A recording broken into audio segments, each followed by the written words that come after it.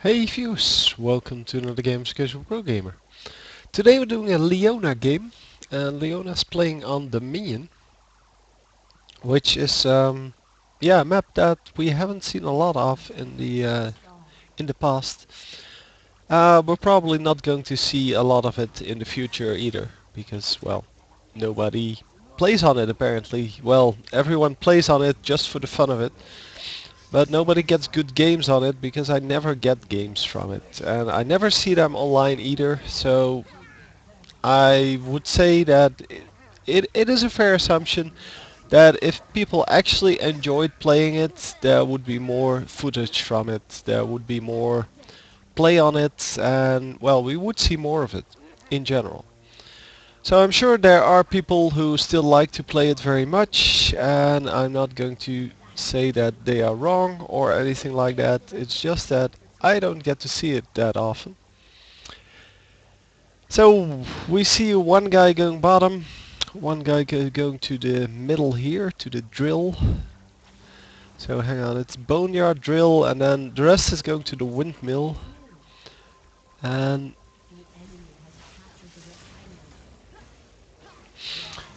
yeah, we see a 3-on-3 fight here.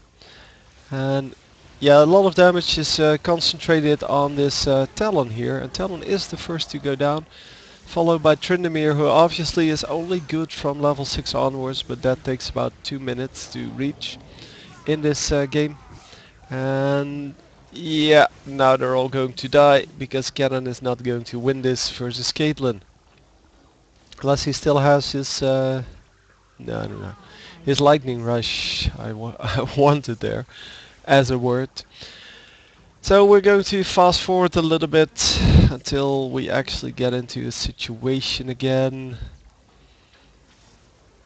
So yeah, apparently I didn't have any Leona games on my channel yet, except for a little bit in one of the weekly challenges.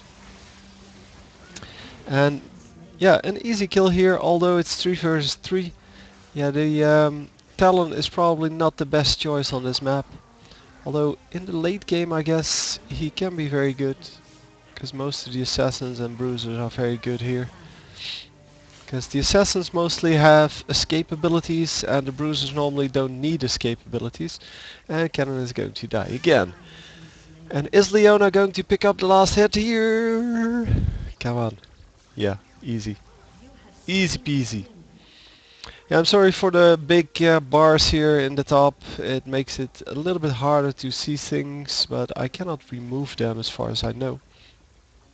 I can remove the HUD here, but I really don't want to, because if I do that, then my own game will be screwed up and I have to reset them, and I hate resetting things in game.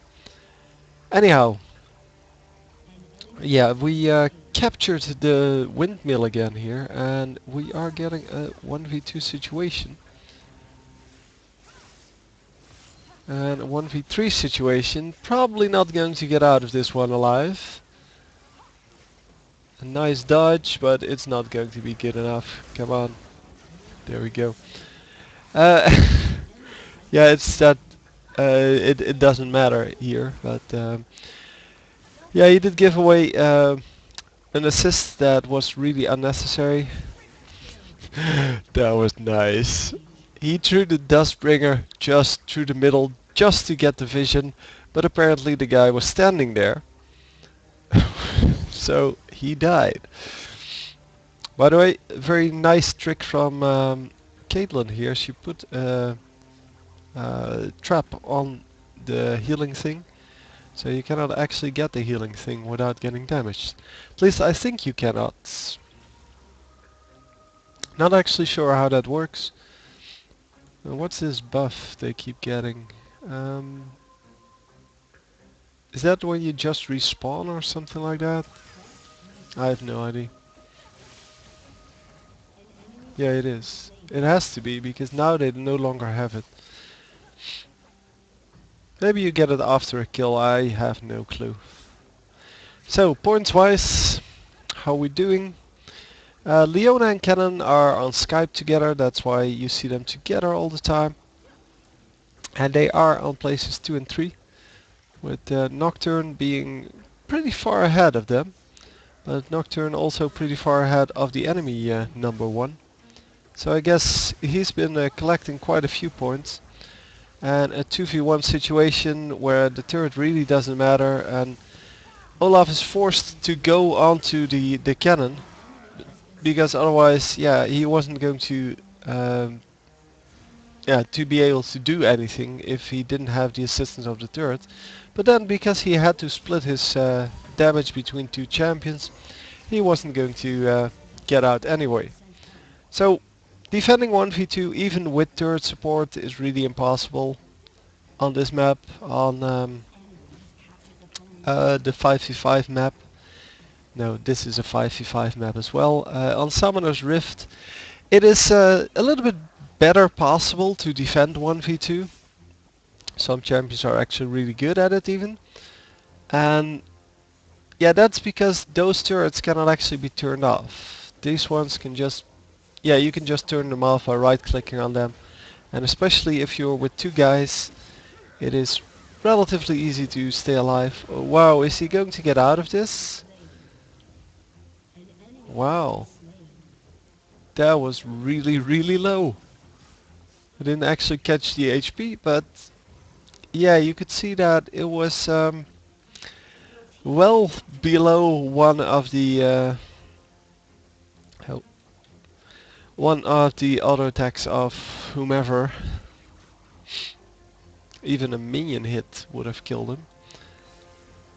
And yeah, anything there is completely random because, well, you have a lot of rounded numbers in this game. And yeah, if you end up at 1 HP or even 10 HP, most of the time that's due to the random factor getting into your favor instead of the opponent's. So once again, yeah, one of the traps there on the healing thing, I really like that. It's a really neat trick. And we are going to get up here. Apparently, Cannon getting into a 1v5 fight, and then Nocturne getting into a 1v5 fight. And now they're going 5v2, but that's not going to work either. Especially because the turret is already neutralized. And they may pick up a kill. No, not even that. So all of the enemies are going to get out alive, and Kill might actually be able to do something. Oh, almost kills the Talon there, but then immediately gets killed. So, yeah, the enemies are going to... Oh no, only one of them is going back. So the others are still at very low health. And yeah, let's hope that we see some actual killing now from our blue team here. Because that would be awesome. So a little bit of harassment going off. It seems that two of them... Oh, they didn't get away. Okay. Then this might be just what they needed. Leona going in like a pro, and then yeah, Nocturne is going to pick up all of these kills because he has the most of the damage. Oh, Leona picks up one as well. So this is probably why the Nocturne is doing so well in points. Although yeah, they've been creeping up quite nicely, but now 9 and 2, so he has a lot of potential damage at least. He spent a lot of it on Frozen Mallet, a lot of his money, instead of just going for pure damage. Which is, I guess, okay, but yeah, nobody can run on this map anyway, because there's nowhere to run to, except to your base, but yeah, that's really useless. And they're going to pick up another kill because the enemy ran in, while the Olaf ran in 1v3. That's not a good deal. And Winchman wanting to prove here that it isn't a good deal, but it can work if you have backup from your teammates. And is he going to survive? No, no, not even close. Yeah, I'm not really sure if Talon was the strongest choice in this matchup. But I guess he's doing okay-ish. And yeah, he might actually get a kill even, and he indeed did. So, and once again, Cannon versus Caitlyn, and Cannon is going to lose that fight once again. Not able to, yeah, to get to Cannon, to get to Caitlyn, sorry. Yeah, it's 3v2 now for the red team. Red team doing a good job of actually staying in the game, because, well, a lot of times you will see that people kind of tend to give up halfway through. And yes, nicely done. It's kind of a waste of the ultimate. Well, not a waste, but if you can prevent using that, that is of course awesome. But in this case, yeah, sure. He couldn't reach with any of the other skills, so you might as well use the ultimate for that. Yeah, and indeed the ult for one came out, and yeah, as I said, it is worth it. If you cannot get the kill in any other way. I mean, they got all the kills anyway, and yeah, that's all that matters. The points are all that matters in this. So the capture points are all that matters in this game mode. Since, yeah, well, what are you going to do? It doesn't matter how many kills you have or how many minions you've killed or whatever. All that matters is whether or not you can hold on to the turrets when it actually matters. And that is right this moment. Because there's a quest on this one, and they're going to lose the quest here. Oh, nice! Actually getting the kill there. I don't know how, but the Ignite seemed to do a lot of damage there. And yeah, they may actually be able to keep this point now. Well, they are going to kill this guy, obviously. But the minions are still there, and they need to recapture the point. And capture this one. But that was indeed neutralized now, and come on guys, help him! A little late on the reactions there, but they are going to get both of the kills here. Because there's no way this guy is going to get out alive. And they may actually pick up this third kill without losing anyone. There we go, nicely done. With the shield, the explosion, getting the kill. And are they going to get this quest now? Because they are 3-2 ahead, so they don't really need to do anything. They just need to hold their points, and that's it. But getting this quest gives you an additional few points off of the enemy nexus. And yeah, that is of course a very big deal. And yeah, it's 20 points or something off of the nexus, which is yeah, it's a pretty big deal. Seeing that they're only at 120 now. So the enemies did neutralize this point, but most of the fighting is going off in the on the other side of the map. Oh, this one is actually being neutralized by the minions. We might actually see a 5 versus 0 here. We don't see those a lot. Yep, 5 versus 0. And now all that matters is just to distract the enemy long enough. And as you might have been able to tell, at this point it really doesn't matter anymore how many kills you get, as long as you can defend your turrets. Obviously someone is taking the top lane there, and they shouldn't defend that. I mean, they should just defend the other 2 points, because people are going to come up here and get this point for free now. And indeed someone is coming back.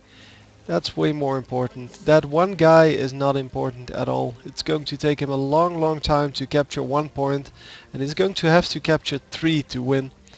But yeah, they're going to win easily here with 320 points remaining.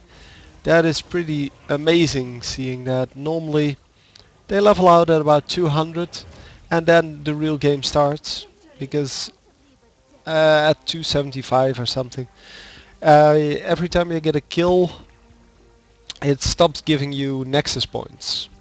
So normally before that, so if the Nexus is above, I think 25% health, something like that. I don't know the exact amount. I don't really care either. Every time you get a kill, you take a few points off of the enemy Nexus, and that's why it normally levels out at around 200. And after that, yeah, the real fight begins. But in this case, they dominated. They got a 5 versus 0 capture. And yeah, then it goes really, really quickly to 0.